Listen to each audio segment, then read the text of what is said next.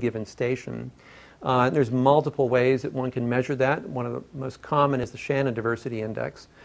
Interesting to see that our diversity profile shows a similar trend to the organic deposition that we've been seeing. That is high diversity near the surface and down core, where we have a longer history of deposition.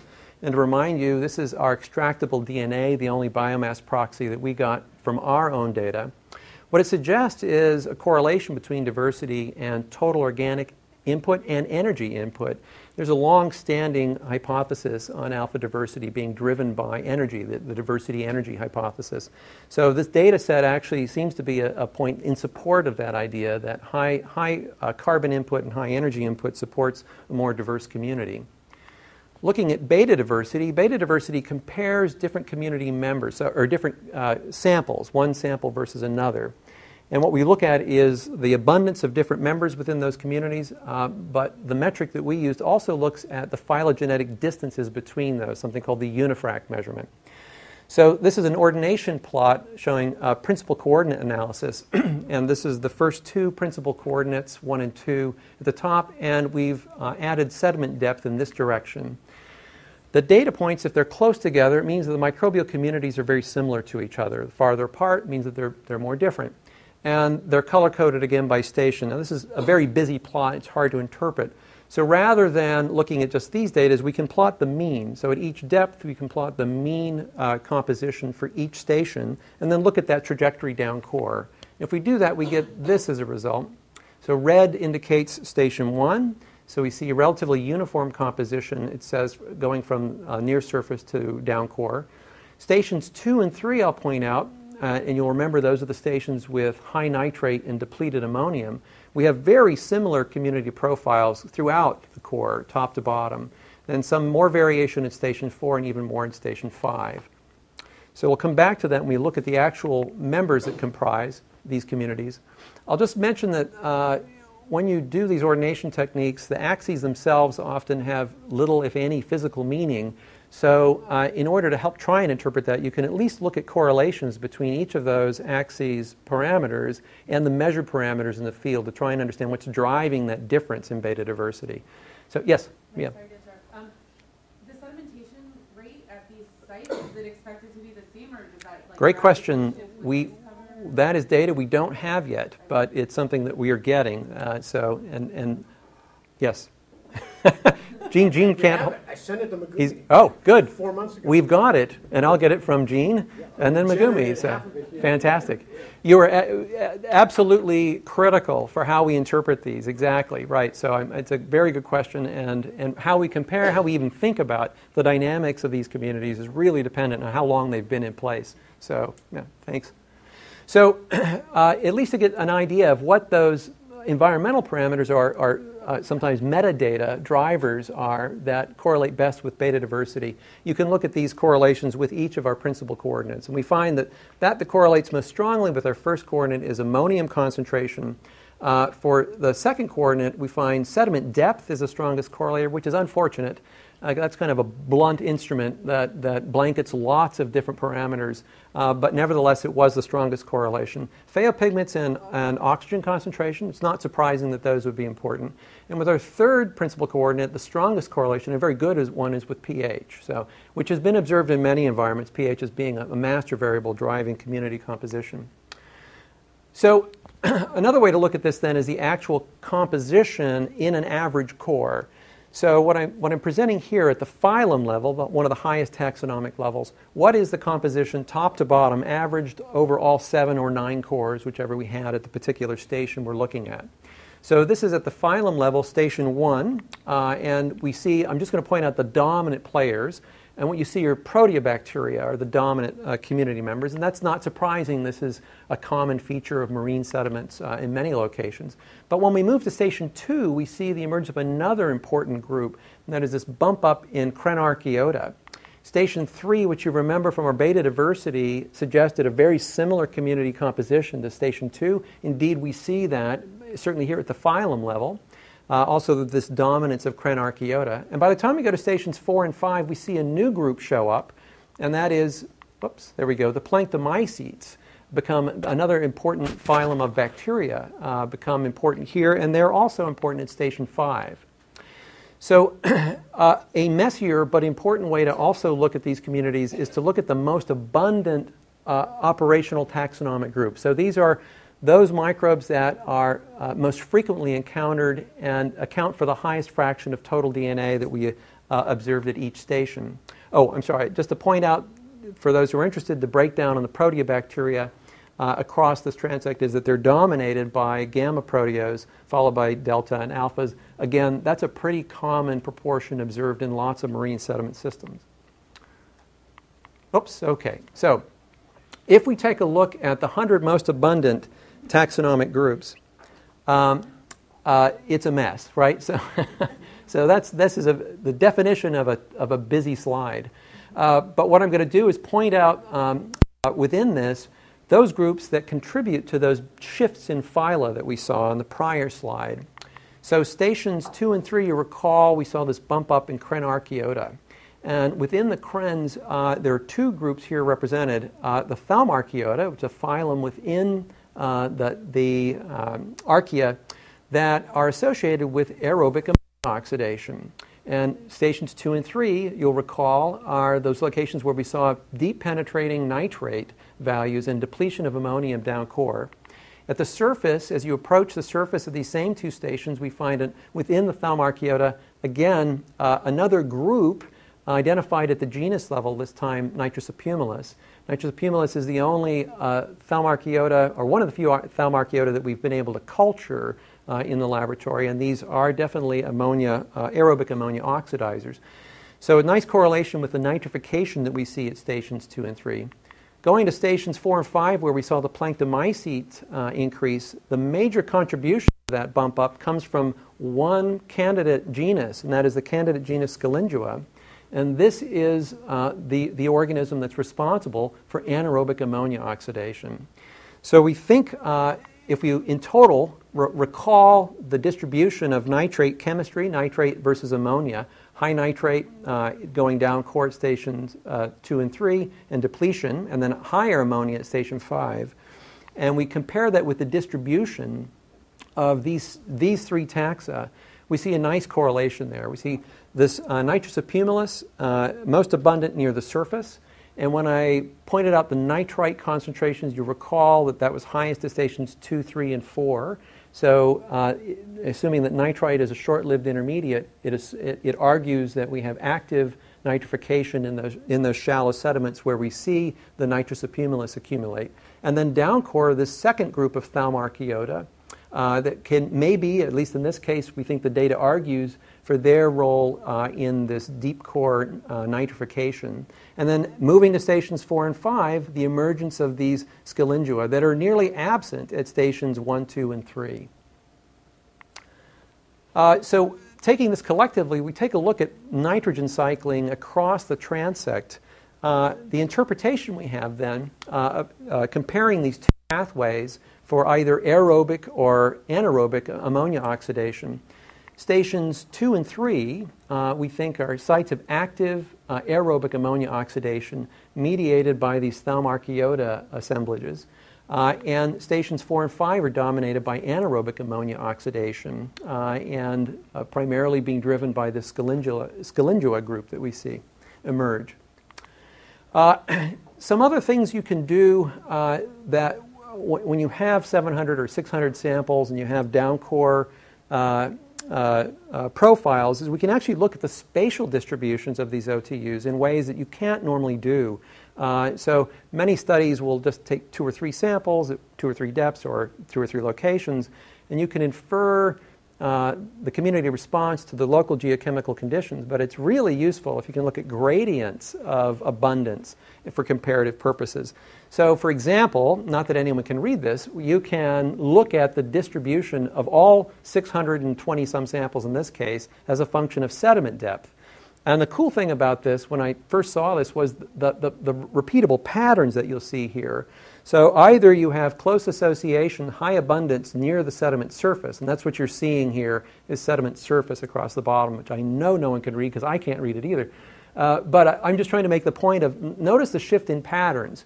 You either have a negative correlation with sediment depth, high abundance near the surface dropping, or at the other extreme, you're absent at the surface and you have increasing abundance with depth.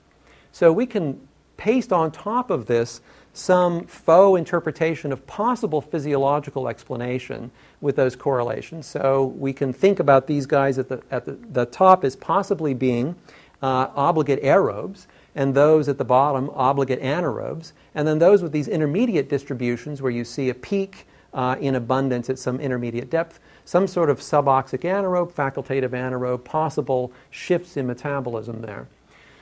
So if we just look at correlations, Pearson correlations, they can be useful under some circumstances, but they also can hide a lot. So they're again a kind of a blunt instrument. You could see that there'd be a strong Pearson correlation with sediment depth in this case, negative correlation here, a positive correlation in that case. But with these intermediate profiles, you'd have very low correlation.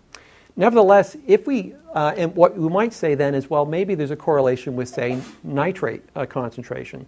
So what we did then next was look at Pearson correlations across all OTUs and across all environmental variables. And here's another slide you can't read, but the message is going to be, take a look at the clustering of these response profiles. So what I show here in the columns across the top are all the environmental variables that we measured. So this includes things like ocean water depth, distance from shore, sediment depth, oxygen concentration, pH, nitrate, nitrite, all the parameters that we measured. And if you see a negative correlation, then it's a red square, and if it's a positive correlation, it's a green square. And the more red, the more negative, the more green, the more positive. And in the vertical axis, what you see here are the 100 most abundant OTUs across all stations. And of course, you can't read any of that. But what we can do, based on these correlation coefficients, is cluster them. So organisms that have similar responses to each of these environmental variables in this diagram have been joined together in a cluster dendrogram here on the left-hand side that unfortunately isn't showing up in this projection. But so what we did is go in and correlate these and cluster these organisms together based on their net correlations for each of these environmental variables.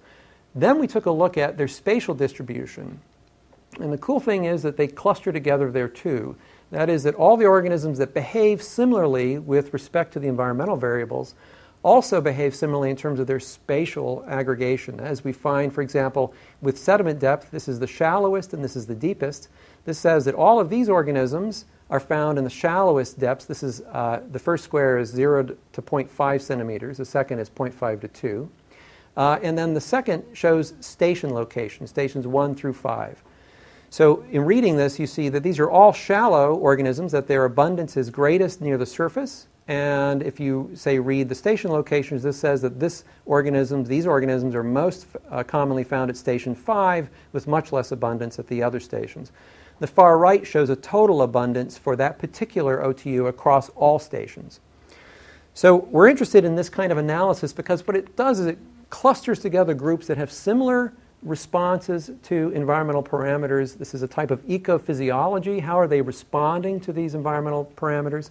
And similar spatial distribution, which suggests some type of ecological relationship. What that is, we can't say.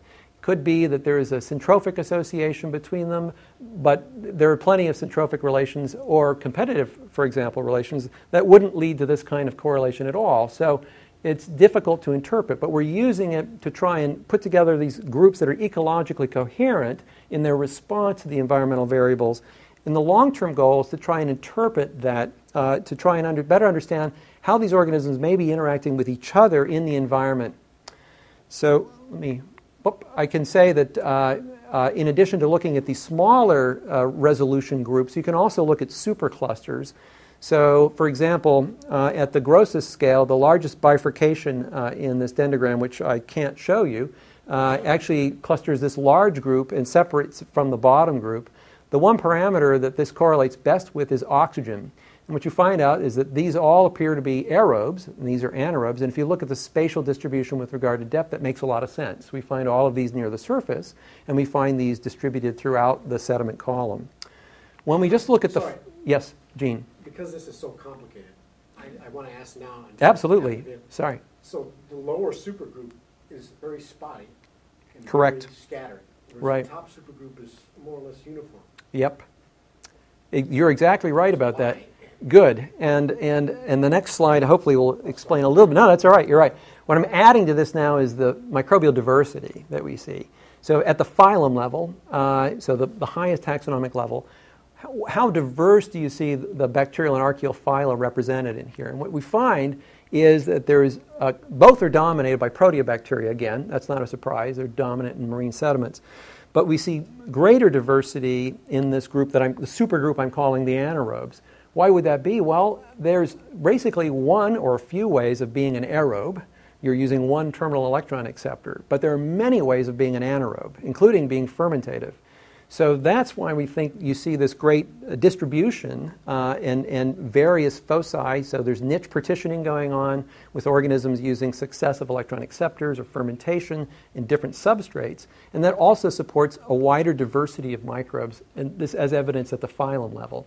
And we haven't probed into this deeper to look at the diversity at, say, the family or class level, but we expect to see the same phenomenon. Okay. So key findings then from our work in this transect, the co-occurrence of high nitrate, low ammonium, and the abundance of these thalamarchaeota at the min-transect stations argues that we have active nitrification here, and we think this is being mediated by the thalamarchaeota, this archaea-mediated aerobic oxidation of ammonia. The emergence of scalingula at stations 4 and 5 indicate a much greater abundance of these anammox bacteria. They're contributing to anaerobic ammonia oxidation. Both places, denitrification, certainly where you have nitrification, denitrification under low oxygen environments also results in this removal of fixed nitrogen to the atmosphere. So both of these locations may be contributing to the removal of fixed nitrogen out of the system. The gradients that we see in silicate, phosphate, phytopigments, etc., across the gradient all are consistent with a long-term deposition of diatoms at stations 4 and 5, but only recent deposition at station 2, which is consistent with our historic path of retreat of the ice shelf. Alpha diversity metrics correlate nicely with biomass proxies, as I say, supports the concept of the energy diversity relationship. And then finally, approximate drivers of community composition that are, at least by beta diversity, appear to be sediment depth, ammonia concentration, phaeopigment, pH, and oxygen. Okay, next steps in this work are we are undertaking some quantitative PCR. So everything we've been looking at so far is relative abundance, and then weighted abundance, relative abundance times our DNA extract. That's the only biomass proxy we had. We'd like to go back and get another quantitative assay of the distribution of specific groups.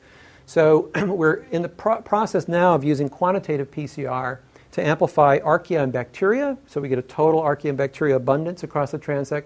And then also some functional genes. We're interested in the AMO gene. This is AMOA. This is the gene involved in aerobic ammonia oxidation, both among the archaea and the bacteria, and then a gene that we find only in the anammox bacteria to try and quantify abundance across the transect.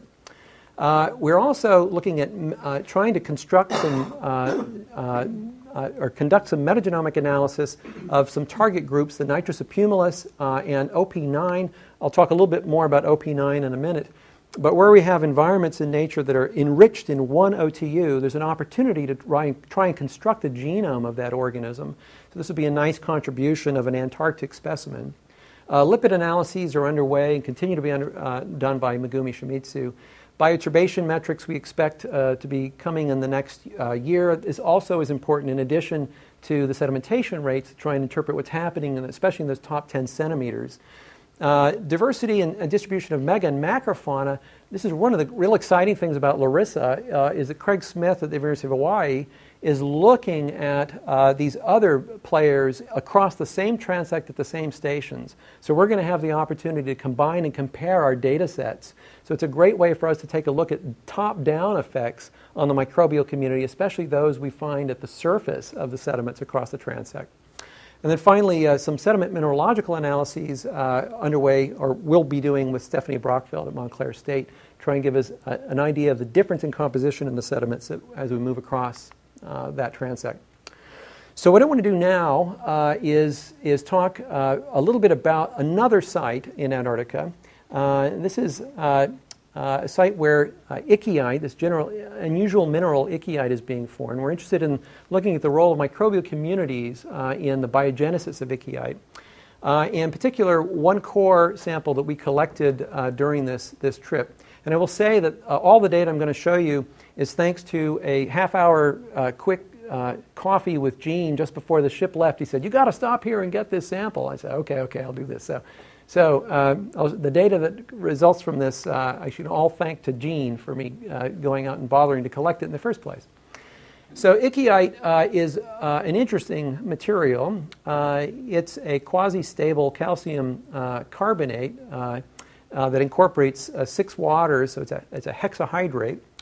It's formed at cold temperature and high pressure, and it's unstable at atmospheric conditions and room temperature. So if you happen to be lucky enough to find one of these ichthyoids, you don't want to do what Jameson is doing and holding it up for a camera photo for more than a few seconds. I'm sure he put it away right away, so back in the freezer. So because you leave it out for a couple of hours and it'll decompose before your very eyes into calcite and water. Now, ichthyoid's of interest for a number of reasons. In 2006, Ross Rickaby published a paper showing that during ichthyoid formation, it fixes pore water into the ichthyoid crystal with a small fractionation of water and a consistent, repeatable fractionation of water. So you take a look at the O18 signature. It's a possible proxy for bottom water oxygen signature and possible ocean ice volume. Then also, under various conditions, ichthyoid will undergo decomposition. If the sediments move into an environment where it's no longer stable, it then undergoes decomposition, but maintains the same morphology. So you form these calcite pseudomorphs called glendonites. So these are also of particular interest to Gene as a paleoclimate indicator of conditions under which that glendonite must have formed. So one of the questions we have in the work we're doing in Antarctica is what are the precise conditions that lead to the formation of ichthyoid? And our question is really what role do the microbes play in the process? So Antarctica and the Antarctic Peninsula is a really good place to ask this question because there are similar environments in which we find ichthyoid and others in which we don't find it.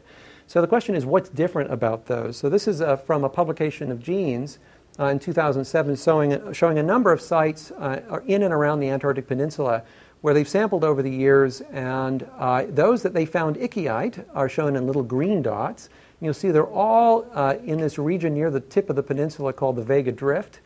And one other location where it has been found, this is one of the original reports for the Antarctic by work Erwin Seuss did in the Bransfield Strait. All of the other locations in yellow have been sampled, but there's no ichthyoid in those. So what's different about this region? So on the 2012